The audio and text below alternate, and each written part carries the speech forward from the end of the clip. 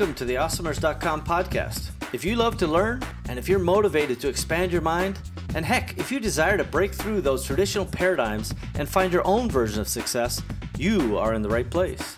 Awesomers around the world are on a journey to improve their lives and the lives of those around them. We believe in paying it forward, and we fundamentally try to live up to the great Zig Ziglar quote, where he said, "You can have everything in your life you want if you help enough other people get what they want." It doesn't matter where you came from, it only matters where you're going. My name is Steve Simonson, and I hope you will join me on this awesomer journey. If you're launching a new product manufactured in China, you will need professional, high-resolution, Amazon-ready photographs. Because Simo Global has a team of professionals in China, you will oftentimes receive your listings photographs before your product even leaves the country.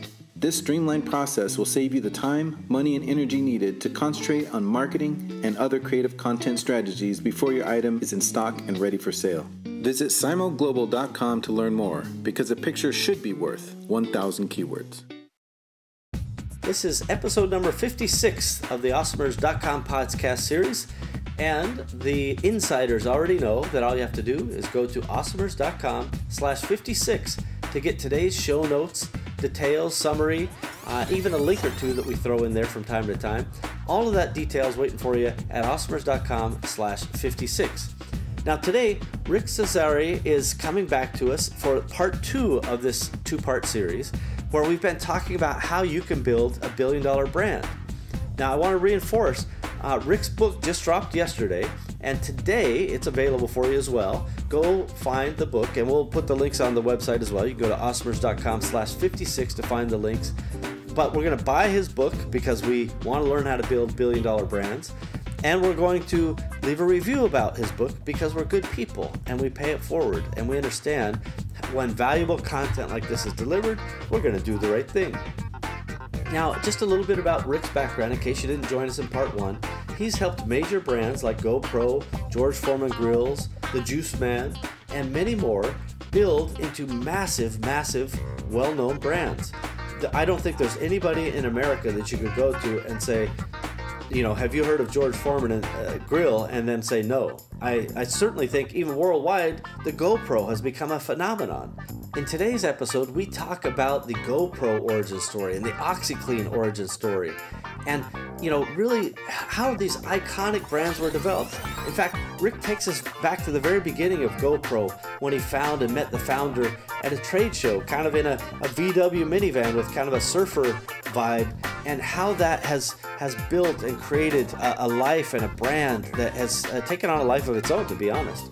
So it's a really extraordinary opportunity to learn from somebody who's, you know, been doing direct response advertising for so many years, and it's a great privilege to have him come on 2 times in a row. So this is part 2 of our 2-part series, and I know you're going to love it, and I know that you're probably going to share this, and you're probably going to like it, and you're probably even going to leave a review for awesomers.com, right? I know you wouldn't disappoint me. I look forward to reading your review online soon. Hey, Awesomers, welcome back. Steve Simonson joining you again here on the Awesomers.com podcast. And this is part 2 of our visit with Rick Cesari. Cesari. Dang, I knew it. I was a 50-50 guy. You Don't know, ask him the same mistake everyone makes. I swear to goodness that, you know, I really do study. I try, but I fail. I try and I fail. So my apologies to Rick as usual, because I get that wrong every time. And I could have gone back and listened to the tape, but I'm like, no, I'm pretty sure that it, you know, anyway. So obviously I'm wrong yet again. So Rick, we've had a wonderful discussion in our last episode about some of your origin and some of your background, and diving deep into the Sonicare story, and learning all about the taco machine that used to exist that became the world famous George Foreman Grill, that had nothing to do with making tacos at the end of the day. But today I wanted to kind of have you freshen us up on, we're going to talk a little bit about your book, which is Billion Dollar Brands. Yeah, building billion-dollar brands. Building billion-dollar brands, and we'll make sure we have links to the book in the show notes, everybody. And by the way, because Awesomers are pay-it-forward people, when we buy this book and we read this book, what's the next thing we do? We review this book, and we leave those reviews on Amazon because we're good people. So we're going to get that done.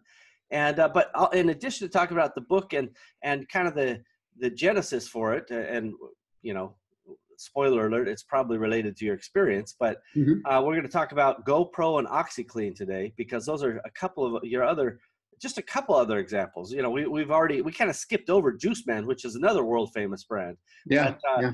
you know, we got to start and stop somewhere. So let's talk about GoPro a little bit. What's your experience and how did you get into that one, Rick?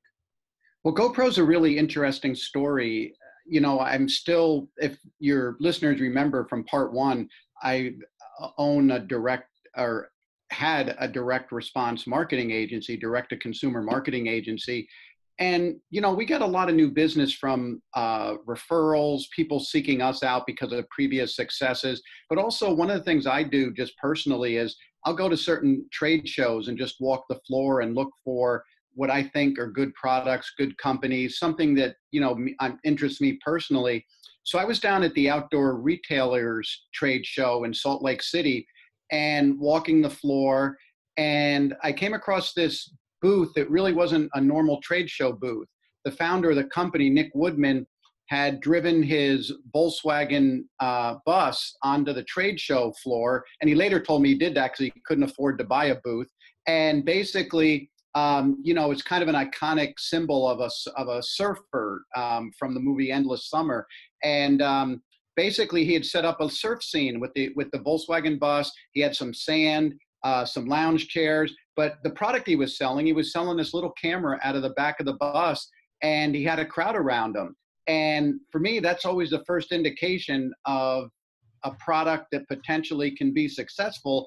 Is you see a lot of people, you wonder what the excitement is, and they were excited about this little camera that Nick had produced, which at the time was the GoPro camera. So we had a short conversation, but he was really busy, and I said, you know, I'd love to talk to you further about this. And I guess he was interested in talking further because 2 weeks after the show, he flew to Seattle and we sat down and talked about his vision for the business. It was funny. I remember we went out to a little restaurant.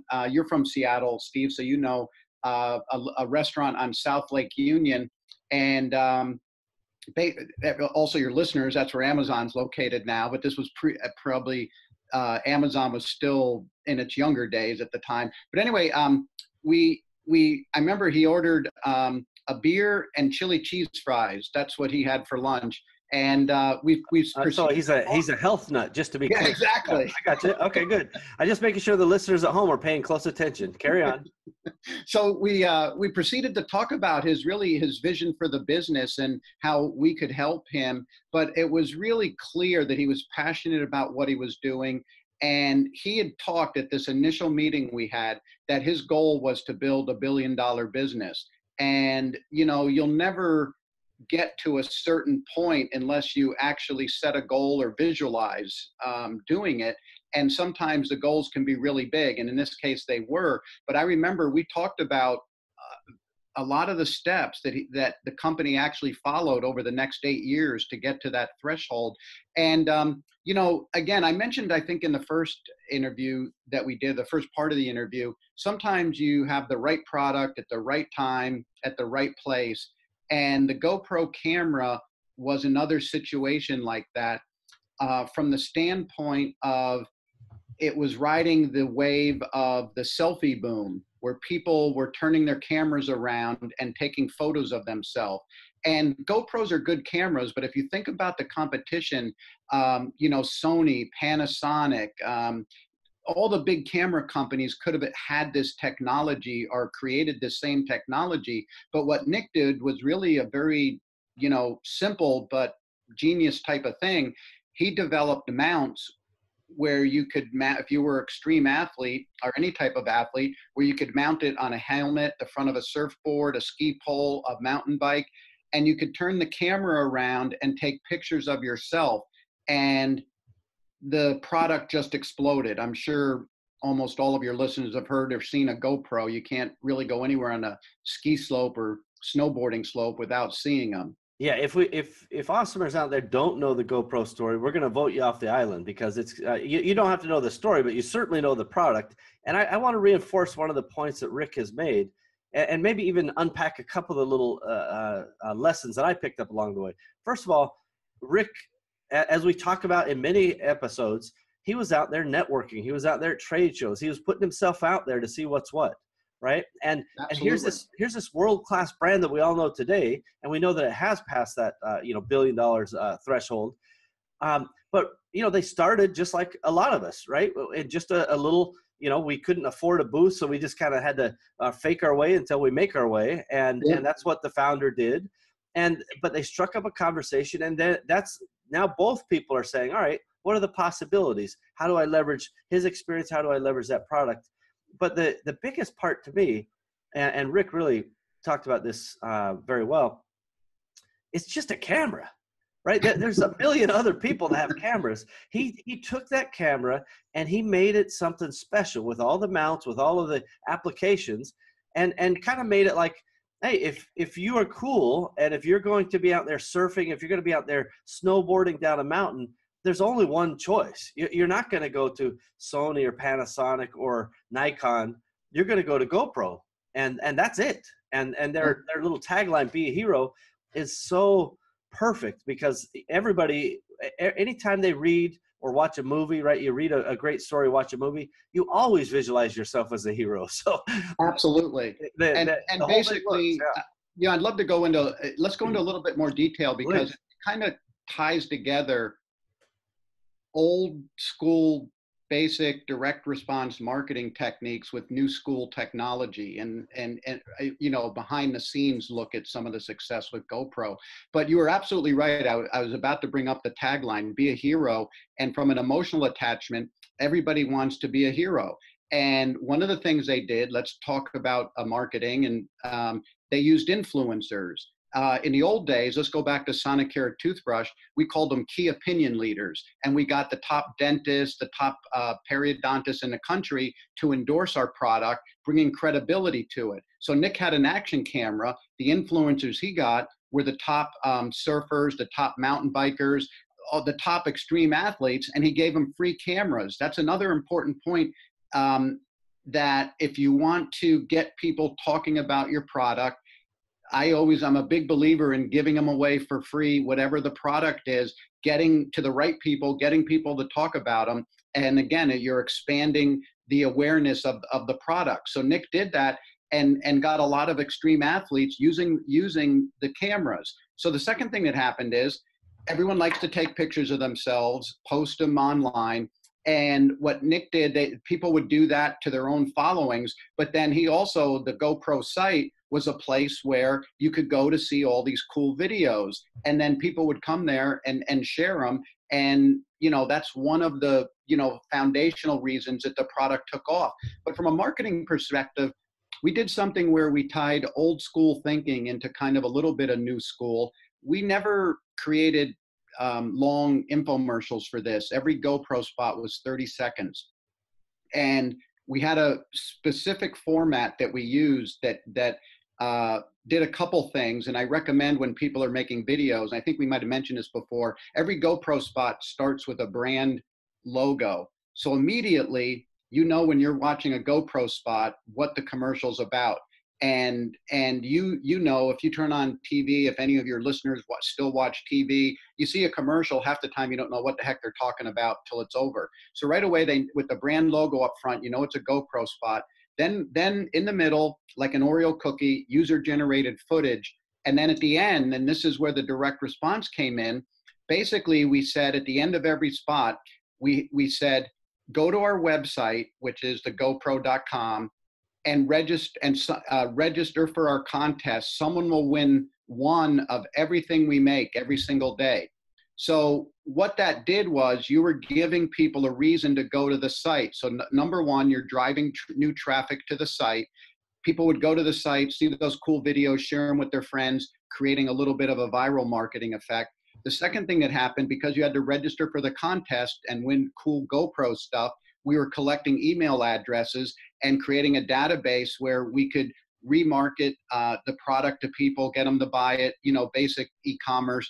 And then the third thing, by driving people to the site, some people just, made the decision to buy the camera. So we were generating revenue at the same time. But it was really a basic direct response technique at the end of what would be considered kind of a normal commercial, although the GoPro commercials were pretty cool in themselves.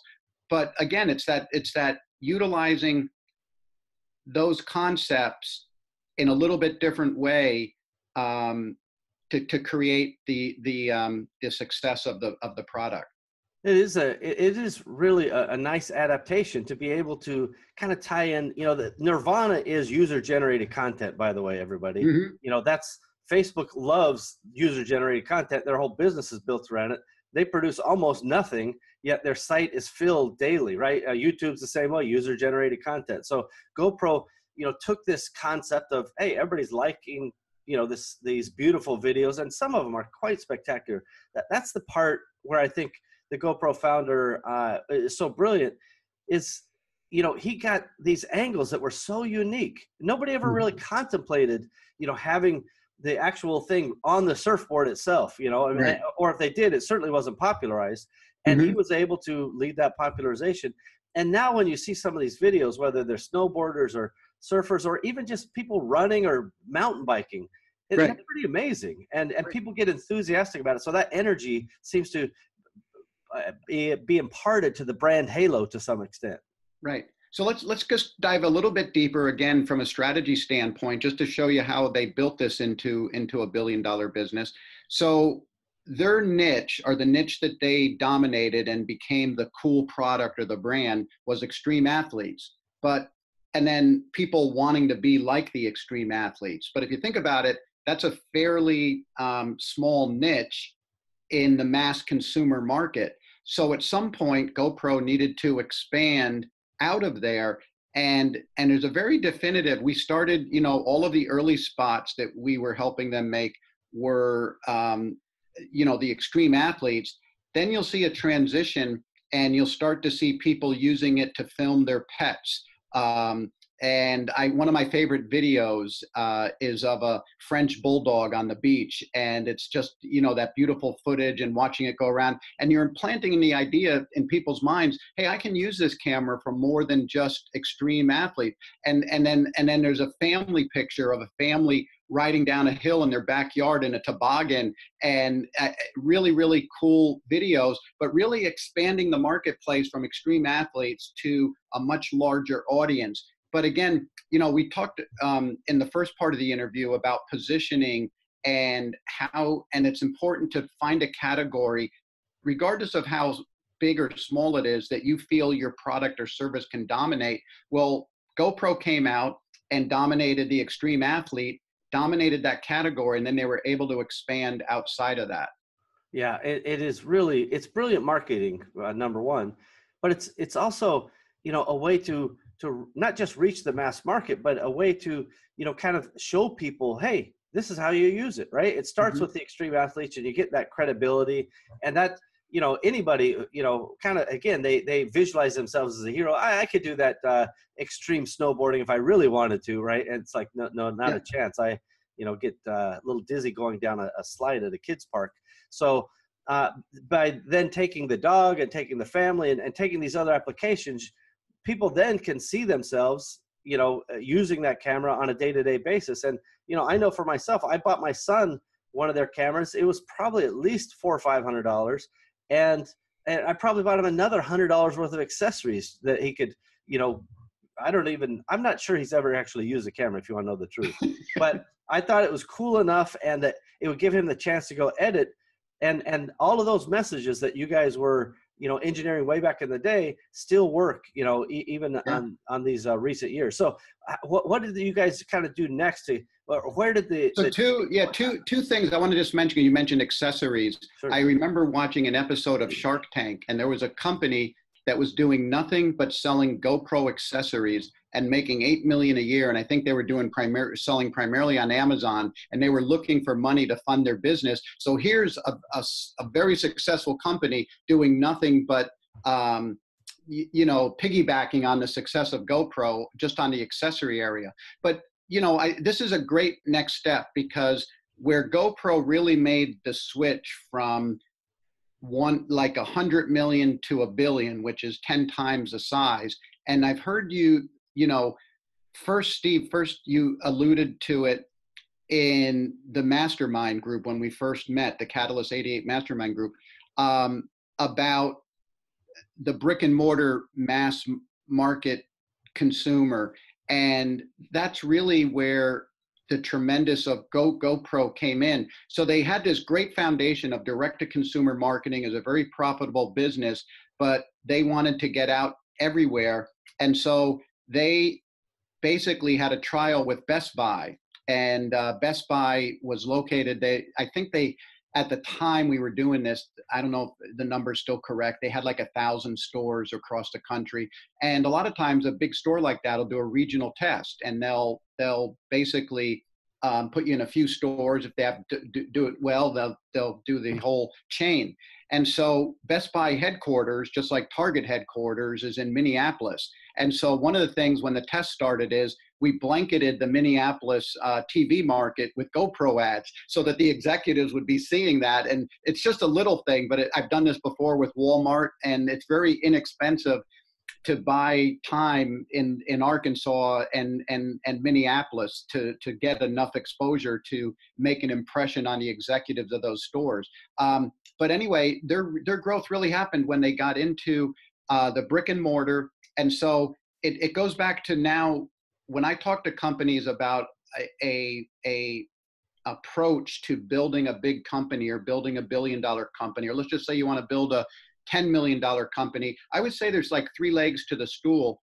And Amazon is one leg, obviously. You need to establish and be successful there. E-commerce and your online presence, which includes your social media and your direct-to-consumer sales from your website, and your content on your website is the other leg. And then the third leg, for me at least, still for certain products, is being able to have a successful direct response TV campaign if your company's bigger. But you can also supplant that. We talked earlier about doing a successful Facebook campaign or whatever. As long as you have some type of engine where you're getting a return and you can put those ad dollars back into the engine that kind of drives the awareness. And it's kind of a simple model that a lot of companies could execute on. But one thing I find with a lot of the people that are doing Amazon only, it's like Amazon is the be all end all, and they're missing out on a lot of business. And also they're missing out on a way of protecting themselves, I feel, should something change on Amazon. So, well, this is a very important point, and I appreciate you kind of shining the light on it. So the first thing is, I have a number of axioms. I call them axioms. It's because I'm a marketeer at heart. And otherwise, it would just be the crazy old man in the corner who keeps repeating himself. So now it's a good thing, right? They're axioms. It's a rule or an axiom or a secret. Yeah, that's right. So one of the axioms is, in my opinion, and these are self-generated, so they could be wrong, but you cannot have a world-class brand in a single channel. Now, it doesn't mean you can't have a world-class product or a great business that builds equity, but a true world-class brand exists across multiple channels. And for the reasons which you kind of, alluded to slightly is, there's diversification matters, not just to reach new customers, but for the risk profile. Yeah, absolutely. One of my, a brand I bought about a year ago, Amazon just has wiped every review that product ever had. Yep. Now, do I think it's fair? No, I don't particularly think it's fair. Amazon has their reasons, and we can fight about it and so forth. And I have no problem with how great Amazon is a marketplace opportunity.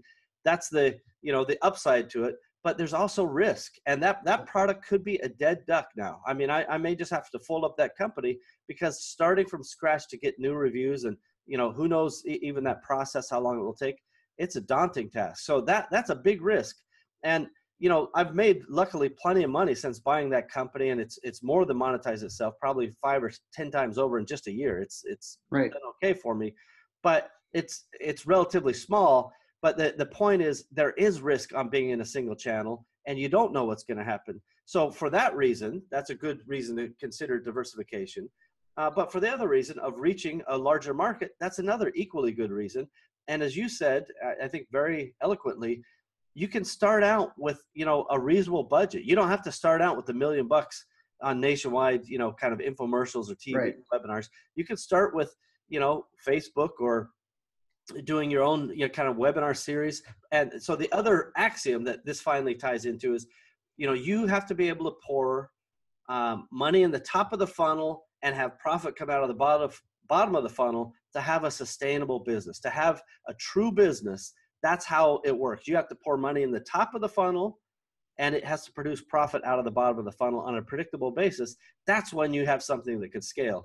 What do you think about those axioms? I 100% agree with everything you're saying, and I like the fact that you're boiling it down to just a really simple concept as far as putting money in the top of the funnel and then getting it out at the bottom. And really that equates to what I mentioned before about the advertising. If in us, there's different rules, but if we spend $1 on advertising, we need to see a minimum return of $2. And sometimes that's just to break even.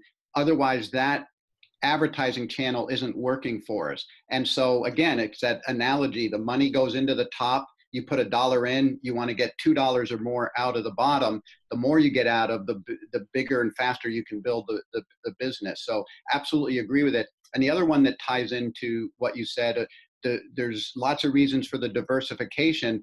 The last one I want to just add to that is that I'm a big believer in another simple concept. Let the consumer buy the product where they want to purchase the product. And I know when you're a young business, you can't be everywhere and available to everyone. But once you've successfully mastered one channel, start looking at some other channels, because you can't control consumer behavior. And the way you become this billion-dollar company or big brand that's well known is really your product is everywhere that the consumer wants to purchase it, because people have different shopping habits. And I think you mentioned this before, Steve, that Amazon, as big as it is a small percentage of the total amount of revenue where people are purchasing. Totally right. Yeah. And that's, I really appreciate the fact that you drive this point home. And, as marketeers or as brands, our obligation is to make it easy on our customers to the greatest extent we can. Right. And if there's some people, they buy their product at, whatever, Target, that's just what they do. That's their shopping habits. And doesn't mean they never have been on Amazon or they've never bought anything online. But if that's where they shop and you're not in Target, you may never get a shot at that customer, period. That's just the way things are. And so I really do appreciate and agree with that. So when we're going to take a quick break, when we come back, I want you to think about, any stories or any anecdotes you care to share about that tipping point with GoPro. And then we're also going to talk about OxyClean, and we're going to do all that right after this break. Empower. The name says it all. Connecting e-commerce entrepreneurs with great people, ideas, systems, and the services needed to stay business dynamic and to grow. Empowery is a network, a cooperative venture of tools and resources to make you better at what you do, because we love what you do. We are you. Visit empowery.com to learn more. Okay, gang, we're back again. Steve Simonson, joined by Rick Cesari. What do you think? Got it right, Steve. Woo-hoo! Well, I'm 50% on the day, and good Lord, if I have to pronounce it again, it could go either way. So, anyway, Rick, before the break, I teased this idea of any tipping point or anecdotes related to GoPro that may be interesting to the Oscars out there, because there's so many little phases a company goes through and so many moments, defining moments, if you will, that companies go through. I'm just curious if any stand out to you. Yeah, I have an example. It's a little bit higher level from the standpoint of the company was doing quite a bit of revenue when this happened. But we talked before about getting the distribution in Best Buy, and that happened in the fall. I forget the exact year. It's but the fall for brick and mortar stores is they do 2/3 of their sales in the fourth quarter. And so they were able to get that distribution through all the Best Buy stores in the fall quarter. And one of the things that kind of put things over the top, and this is funny because in the TV, it's kind of like the holy grail, like, okay, let's run a Super Bowl ad. And 90% of the people that run Super Bowl ads, or companies that run them, do them. It's an ego-driven thing. And from a direct response marketer, it's not a good place to run ads. But we, again, approach things a little bit differently from a marketing perspective. There's no way you could pay $3 million for one 30-second Super Bowl ad and get it to pay off. And again, I'm using the mentality of a 2-to-1 return minimum. But what we were able to do is go in and do something what they call local placement. So we took the top probably 10 markets in the country, and you can buy what they call local insertion. So we spent a fraction. I don't know if the Super Bowl ads were running like a $3 million for 30 seconds at the time. We were able, for a couple $100,000, to get about 80% of the same audience. And when, that happened, we did the same thing with the Olympics. If you go and buy network time, it's really, really expensive.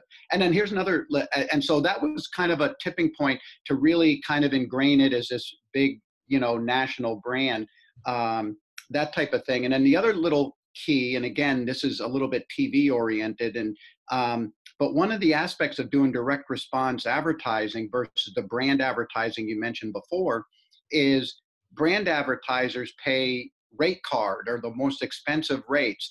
And I'll give you an example. If you're Procter & Gamble and you want to be in Good Morning America, you're in Good Morning America, your spot's going to run at 8:30 in the morning.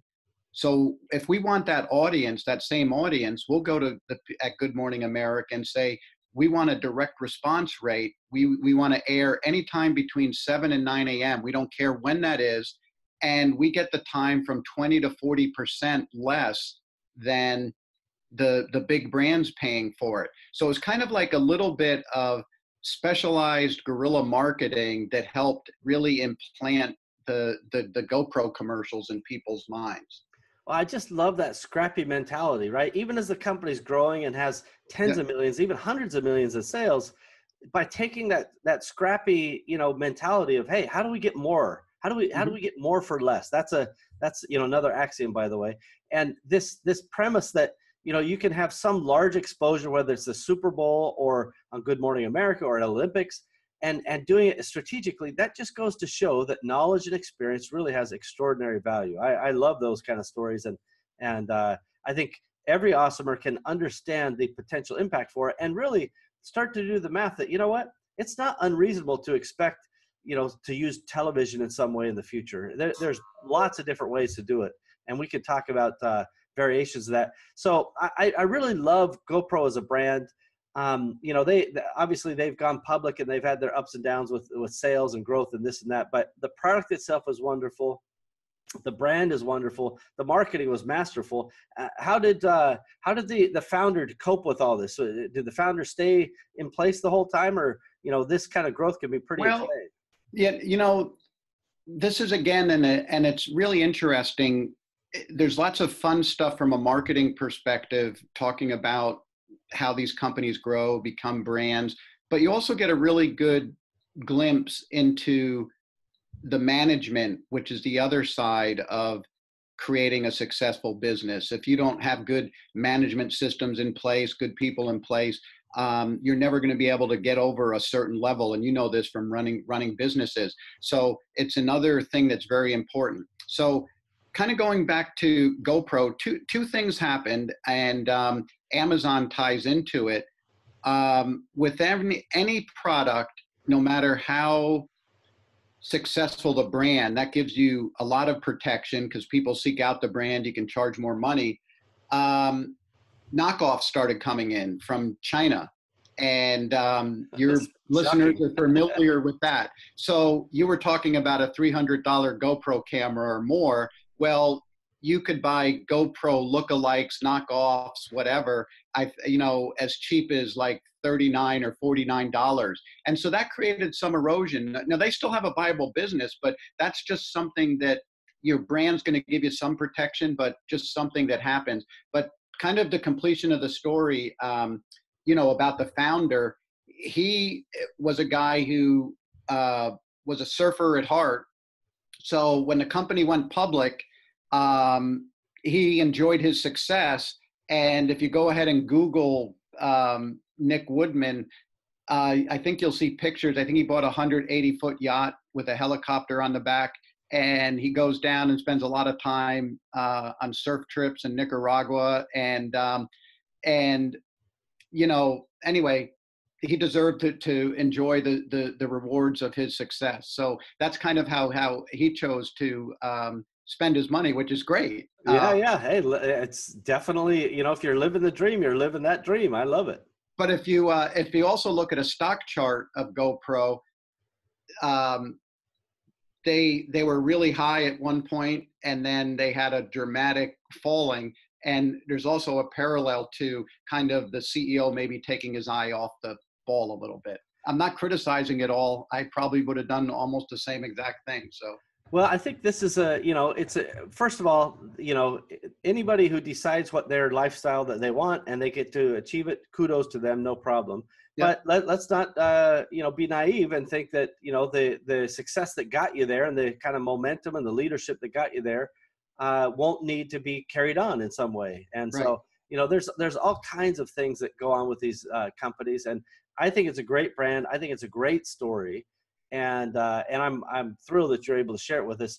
I want to switch gears and talk a little bit about OxyClean, which is, you know, the broad range of the products you've dealt with show really it's about marketing, right? It's about brand building. It's not about the individual product. And OxyClean is one of those crazy examples for me.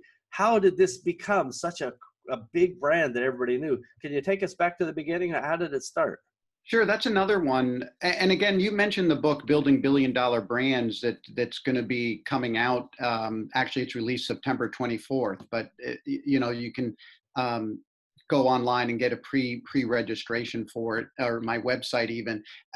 But my point is, when I talk about this, and I think I mentioned this earlier in part one, almost every one of these companies that are now recognizable brands, I started working with when they were doing very low sales and nobody knew what they were. So let's go back to the very beginning of the OxyClean story. The company was founded by a gentleman named Max Apple, and I think Max is probably in his 80s right now. A wonderful entrepreneurial guy. He was probably in his 60s when he started the company, but just kind of a lifelong entrepreneur, trying new things. And his son Joel Apple, and Joel was a marketing executive, I believe at Nestle or Quaker Oats. That's where he was. And so basically, their first product was a furniture polish called Orange Glow. And the name of the parent company of OxyClean was called Orange Glow International.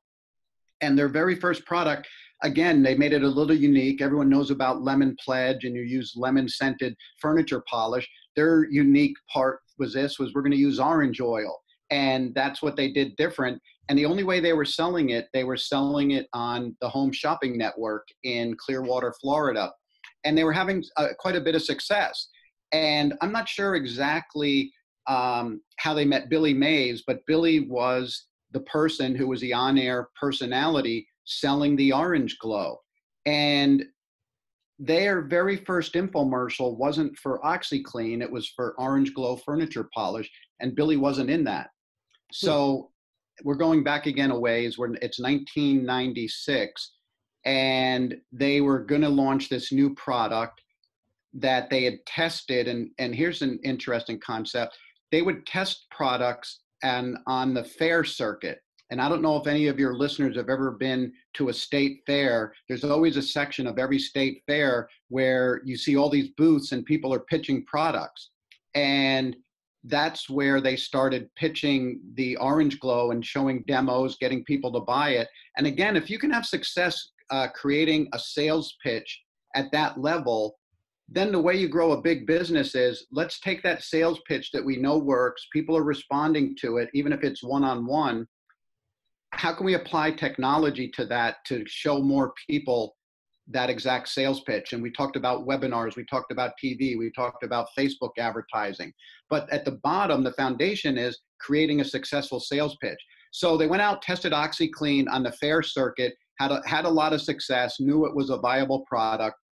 And we made Billy Mays' I don't know if any of your listeners know Billy Mays. He's passed away now, but at one time he was probably the world's best pitch man, and just a dynamic personality. So we made his very first infomercial in 1996 for OxyClean. And that one, unlike the George Foreman grill, just from the very moment it hit the air, we were getting a 4-to-1 return on our ad dollars.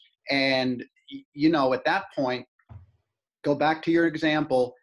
If our initial media test is $20,000. We put it on a bunch of stations across the country, got some feedback. So that 20 turned into 80. So what did we do with the 80? We put it in the top of the funnel, and that 80 turned into 320. And pretty soon they were spending $1 million a month on media. And the thing is, when you're growing a business like this very quickly, in addition, and again, you know this, and a lot of your listeners know this, you're spending your media dollars, but at the same time, you have to spend money on inventory. So every business, no matter how successful, is always cash strapped, especially the faster they grow, the more cash strapped they are. So that's really what holds most businesses back.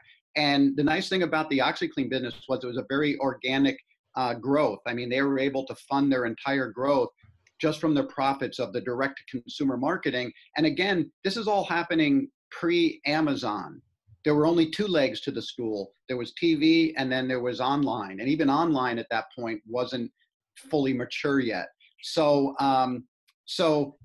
you know, again, but it's still the same principle. So with the OxyClean, you know, one of the things that they did really well, and I think it's a good lesson for people who are single product companies, they had the Orange Glow furniture polish, they had the OxyClean, they came out with another product, Kaboom tub and tile cleaner, and they had a family of products that, again, took up a lot of space on the retail shelf.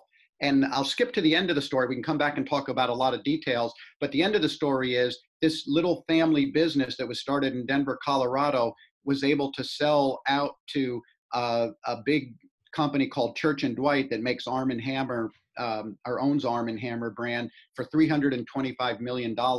And probably the reason that they were able to get so much money was they basically took away so much shelf space in the cleaning section of every grocery store across the country that their competitors like Procter & Gamble and Clorox and in this case Church & Dwight said, they're stealing shelf space from us, we better buy that, and that's what happened. So I love that, and we'll come back to some of those details. It is very interesting to hear that reference, because I actually also had a case where we kept taking space in big boxes from some of the major brands, mm-hmm. and we at some point a Chinese factory said, hey, we want to buy you, and I'm like, yeah, I'm not opposed to it, you know, let's make the deal right. Mm-hmm. The word got out, we got a couple more offers, all unsolicited, we never put anything out there. And then we had one of the big brands that we had been taking shelf space show up, and more or less they're like, hey, we can do this the easy way or the hard way. And, mm-hmm. you know, because their premise was they needed that shelf space back, right? And yeah. I'm sure that part of that acquisition and part of what drove the value was Church & Dwight, if that's the right name, they wanted to get some of that shelf space back through whatever means necessary, including buying those brands that were taking the space. Yeah, in the case of Church & Dwight, it was a combination. Of getting some back, but for them, it was if you look at the companies, Clorox, Procter & Gamble with Tide and all that, for Church & Dwight, they were kind of the smaller company, and for them, it was a way of expanding their shelf space in one acquisition. So that was their philosophy or mentality. So brilliant. So we're going to come back and talk about it, maybe a couple of the defining moments or tipping point in the building of that great brand, OxyClean. We're going to do that right after this break. Hey, Amazon Marketplace professionals, congratulations on your success to date. Your creativity, strategic vision, problem solving, and discipline have allowed you to build your own e-commerce business.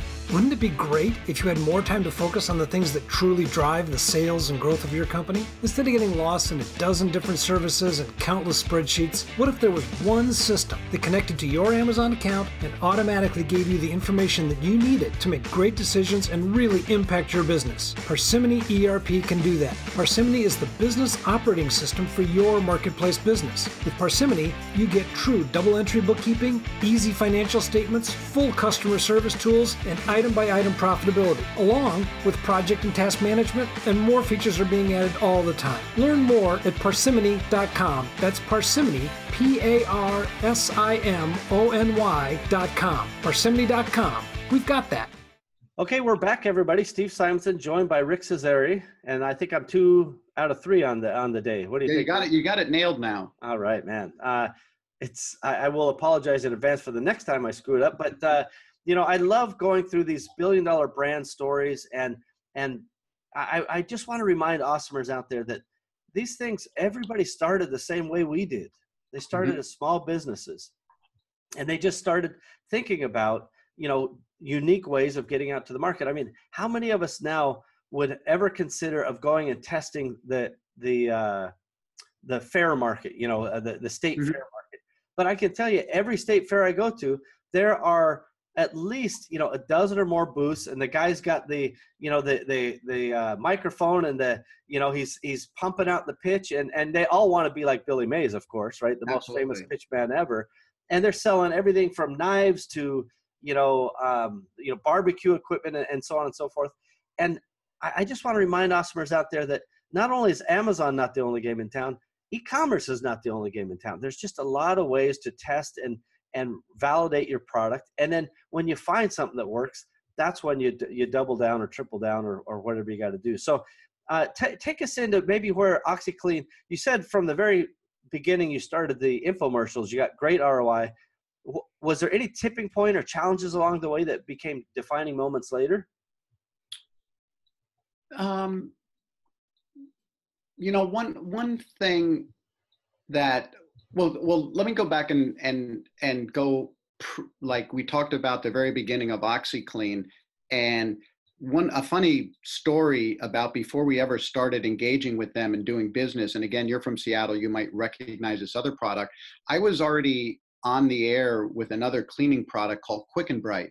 I don't know if you've ever heard of that or run into that one. Vaguely familiar, yeah. Anyway, it was a very effective product. The infomercial was working great, but I mentioned earlier about one of the things that you need to be able to go from a smaller business to a larger business is having the right management structure in place. And that was a company where they didn't do the right things from a management perspective and didn't have some success. But the point of the story was the two founders of OxyClean, Max and Joel Apple, they wanted us to do business. And I kept saying no, because it was a competitive, I was already in the space. Had another client, and I probably told them no for about 3 or 4 months before I finally said, okay, we'll take this on and do it. We'll just keep them really separate. And the fact that they were in different they were in the cleaning category, but different types of cleaning type of thing. So anyway, that was just kind of a funny thing that we didn't actually start working with them right away. Again, on the tipping point for this, and I don't know if it's going to be totally relevant to all your listeners, when you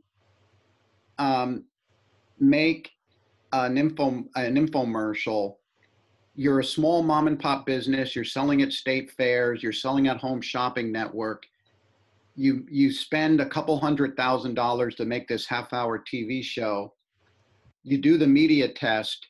As soon as you get those numbers back, where you're getting a 4-to-1 return on your ad dollars, all of a sudden I can probably project out they were a couple $1 million in sales. And I would say, without hesitation, just from that first weekend of media testing, I knew we could build this into a $50 million business, because what we did is we had an advertising vehicle that was returning, what we needed to on our ad dollars. And again, the lesson to apply from that is it doesn't have to be TV. Any advertising vehicle you could get that returns like that, you can use it to leverage and build the business. So that was the one tipping point. The other thing that happened quite consistently. And again, this is kind of eyes wide open as you're building your brand, building your business. Some of the landmines or hurdles, and it happened both in Sonicare and with OxyClean. In the case of Sonicare, the big 800-pound gorillas in the space at the time, which was Braun, Oral-B, basically attack you and try to keep you because you're threatening them, and they attack you by basically turning you into the different regulatory boards, even if you're doing everything all right. And then they sue you for whatever reason, and they figure a small company will tie you up in court, make you waste your resources, make you unfocused off of what the goal is. That happened with Sonicare when they were growing it versus Braun and Oral-B. And then it also happened with OxyClean. In this case, Clorox came in, said, we want to do due diligence, came in, looked at everything, their books, their marketing, everything, then came back and basically tried to shut down the company by starting lawsuits and things. And again, a lot of times you don't have to worry about that till you're starting to, you're like a mosquito on the big person or big company. But both of those things are kind of things that happen as you're growing and successful. But a long-winded answer to your original question, the tipping point in almost all these businesses is when we found the advertising vehicle that was giving us a return on our investment. We knew then that we could use that to turn it into a big business. And you talk about the branding. You've heard the term building the airplane as you fly it. Oh yes. Almost every one of these brands, you don't sit there with a branding company and spend tens of thousands of dollars picking out colors and logos and things. I'm a believer, and I think I mentioned this earlier, and I think you too, get the product out there, get people buying it, get their feedback, make some changes, get it back out there or keep it out there, and you're kind of developing the brand as you go based on consumer feedback. And that's just kind of a really foundational philosophy that I have. It is good. I definitely share that. We've had pictures in our office of building the airplane while we fly it. We definitely believe in kind of just moving fast and iterating as quick as we can. But a couple of things I want to call out to the Osmers out there listening. The first is, don't be surprised the more successful you are when a lightning bolt strikes. You will be sued by somebody. It doesn't matter if the suit has merit. You can still be sued, right? And sometimes it's nefarious competitors. Sometimes it's just trolling, patent or other kind of lawyers who've found some little wrinkle in the law that they want to exploit. So, don't be surprised when this happens. You want to do what you can to prevent it, but you can't prevent everything. So don't be surprised when it happens.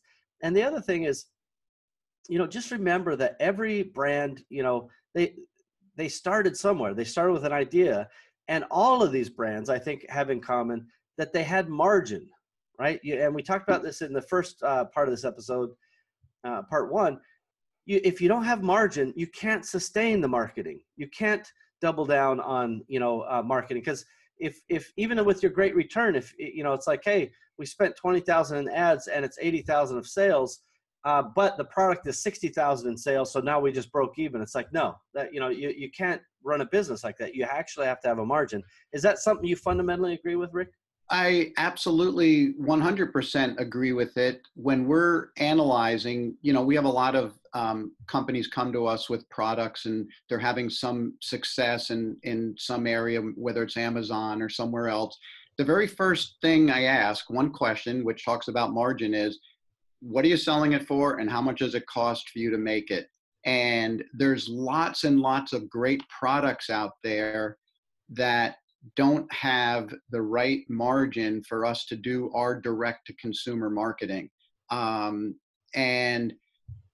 the margin dollars are so important. So you learn to say no to products that have a following, that have some success, however they got there, but you can't layer in the mass marketing techniques that you need to get to a much bigger level without the correct margin. So it's really, and actually, if you're looking for products to launch for the first time, really look at the numbers first and make sure there's a margin. I mean, there's not a great rule of thumb, but if you don't have at least a 3-to-1 markup, you're not going to have a chance of success. And that's very, very little minimum. And the only exception to that is if there's a continuity, that people can reorder.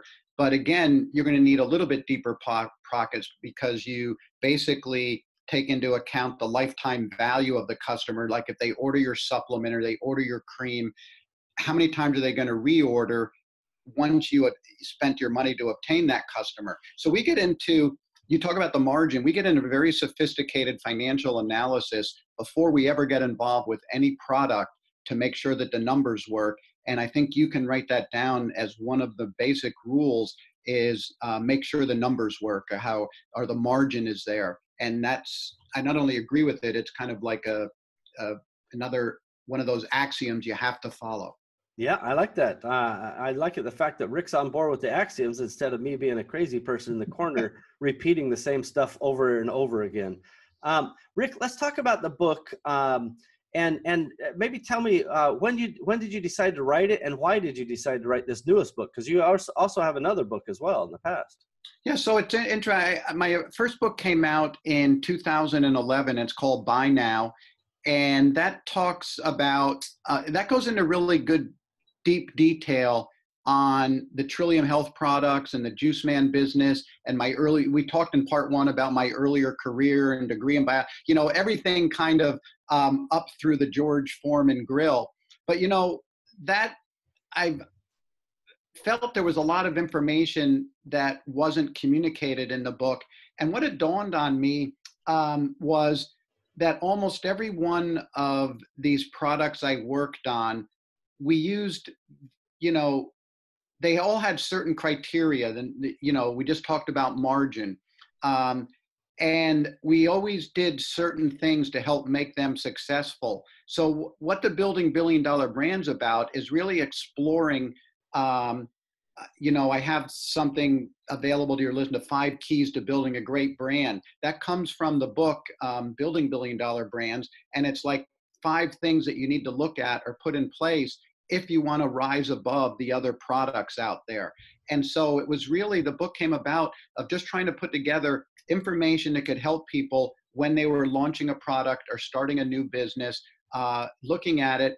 And my co-author in the book, Barb Westfield, she says I'm the optimist and she's the realist. So I've always looked at all the good things that can happen. And so one other nice part of the book is that she looks at all of the dotting the I's, crossing the T's, making sure you have patents and, and you've done searches and making sure you're not infringing on things. She takes care of all of the, be careful you don't do this or you'll get in trouble down the road type of thing. And so it's a good combination of experiences for anyone who's launching a new product or wants to take their existing product kind of to the next level.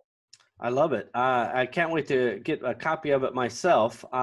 Now, first of all, you mentioned the 5 things to prepare. Is there a certain web link or something we should link to in our show notes? Yeah, if your listeners will go to my personal website, which is rickcesari.com, they can download the 5 Keys to Building a Great Brand. There's a place for them to do that, and then we'll just send it out, a link to it automatically. And it's great information. It's not just the 5 keys, but it's for each key, I give a specific example from one of the products we've talked about during the podcast, the first half and this one too. So there's real specific examples that can really might incite some ideas for whoever's reading it for the product that they're working with. That's great. Well, it really is. Some of these fundamental things are often overlooked, and the more prepared you are, as always, going in, the better off you'll be. So we'll definitely get those links in the show notes page. When you think about the book and so forth, what do you think that people, after they read it, what do you think they will do in terms of taking action, or what should they do perhaps to take action to harness the lessons found in that book? Yeah, well, one of the things I talk about, because I wanted to write the book from the standpoint of being an entrepreneur and really starting several businesses, and then looking at a lot of other businesses that were startups that we worked with through the agency. And I wanted to give people out there kind of just foundational information, axioms that they should look at that'll really shortcut maybe their path to success or launching their product or generating sales. And it's really basic fundamental stuff that kept recurring through every product marketing and brand that we built.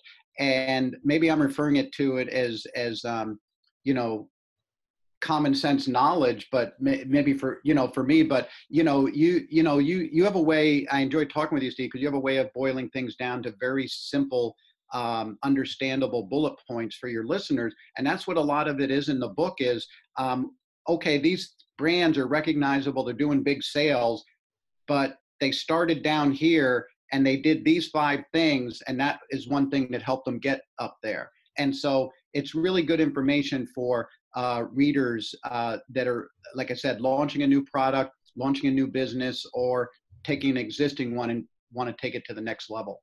Well, this is a great opportunity for everybody out there, because what's common sense and what is second nature to Rick at this stage in his experience is certainly like a foreign language to most of us. I mean, we don't understand all the things that go into it. So the chance to kind of see into his experience and into his mind, along with his co-author, is Barb Westerfield? Yeah, Barb Westfield. Just real quickly about Barb. She was the CMO at Sultan Housewares when the Sultan was the company that bought our juicer business, Trillium Health Products. And so I started working with Barb to help expand the juicer business. And we had also launched another product at the time, the Breadman bread machine. And we were just doing, not just, but it was probably a $3 or $4 million product. She had a personal passion for home cooked bread, and she was able to build that bread machine business into a $100 million business when Sultan owned it. And so we kind of hit it off being product marketers together. And she was the CMO through the whole George Foreman Grill. After Sultan was sold, she basically started working at a company called Homedics, and she was a CMO at Wolfgang Puck. A lot of the housewares, and she knows more about housewares, forgot more than I'll ever know. And not know that she's the one that would do, she's fluent in Mandarin. She goes over to China, deals with all the factories, basically the manufacturing end and packaging end, and helping get them launched. And so we also could talk about not just $1 billion brands, but I'll give you a really good example. There's a product that Barb and I were involved in. Barb was a little bit more involved, called the Sous Vide Supreme. And I don't know if your listeners, sous vide is a type of cooking where you cook the product in a water bath. And here's a product that's coming out.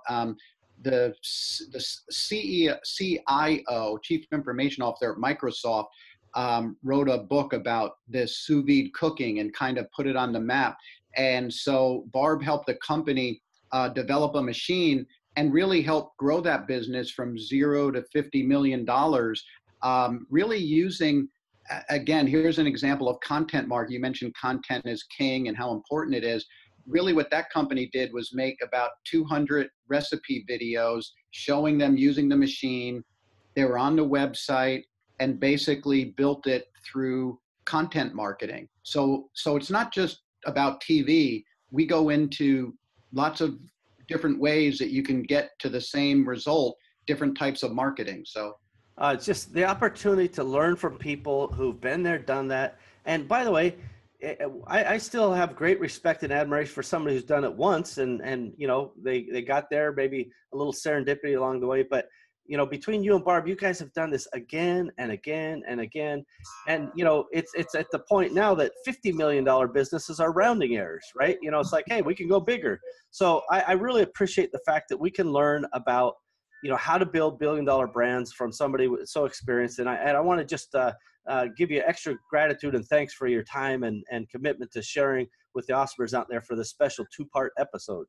Yeah, and Steve, I really appreciate you giving me the opportunity to expand on all of these different products and brands, and hopefully the information that we talked about and shared. You did a really great job of pointing out the axioms or different business lessons from me rambling about and telling stories. So you do a great job of bringing it back down to the listeners and tidbits that they can take away from it. So I really appreciate that, and also appreciate talking to you from like one entrepreneur to another, because you get it, you've been through it, and you're able to ask the right questions, which is is great for me to be able to answer them. So thank you. Definitely. It's my pleasure. And it really does, for the Awesomers out there, listen, when you've kind of walked the same path, you've been in the same shoes, it's really easy to see the parallels, and it's easy to see the lessons. And that's ultimately the mission of this podcast, is to bring brilliant people like Rick on board and share some of those experiences and try to call out some lessons so that people listening can take action. You listening right now, you can take action, and you may be the next billion-dollar brand. We don't know. If that's what you want, you can do it. There are many ways to do it, and it's not just a single path to get there. There's a lot of ways to do it. So thank you once again, Rick. And any final words of wisdom for the Awesomers out there? No, just keep doing what you're doing and learn from other people's experience. I love it. Sage wisdom as always. Awesomers, we're going to be right back after this. Catalyst 88 was developed to help entrepreneurs achieve their short and long-term goals in e-commerce markets by utilizing the power of shared entrepreneurial wisdom. Entrepreneurship is nothing if not lessons to be learned. Learn from others. Learn from us. I guarantee that we will learn from you. Visit catalyst88.com because your success is our success. And giddy up.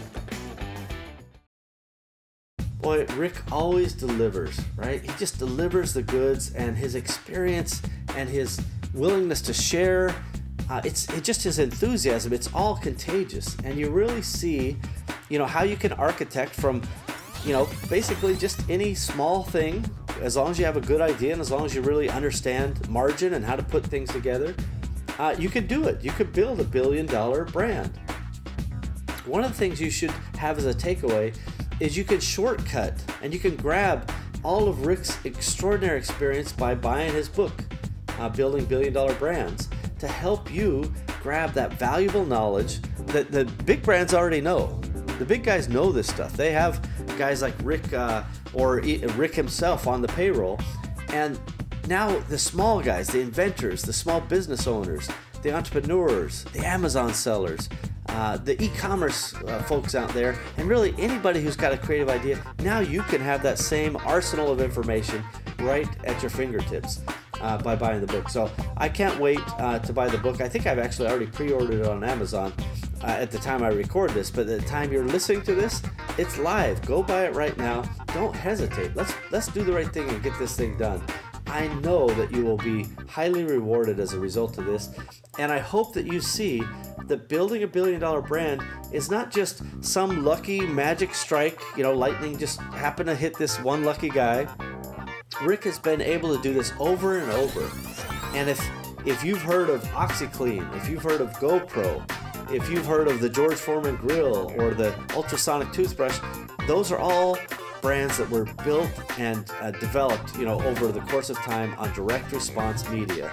And that to me is one of my favorite kinds of advertising because it's dollar in, as we talked about, the funnel, money, dollars go in the top and money comes out in the bottom. That's what makes it sustainable. That's what makes it replicatable. And that's what makes a truly amazing business that can scale. Now, this has been Awesomers.com episode number 56, and I know this is a back-to-back episode. They're kind of long, but all you have to do is go to Awesomers.com/56 to get the show notes and details. This has been a power-packed back-to-back series. I hope you have loved it as much as I did. Well, we've done it again, everybody. We have another episode of the Awesomers podcast ready for the world. Thank you for joining us, and we hope that you've enjoyed our program today. Now's a good time to take a moment to subscribe, like, and share this podcast. Heck, you can even leave a review if you wanted. Awesomers around you will appreciate your help. It's only with your participation and sharing that we'll be able to achieve our goals. Our success is literally in your hands. Thank you again for joining us. We are at your service. Find out more about me, Steve Simonson, our guest, team, and all the other Awesomers involved at Awesomers.com. Thank you again.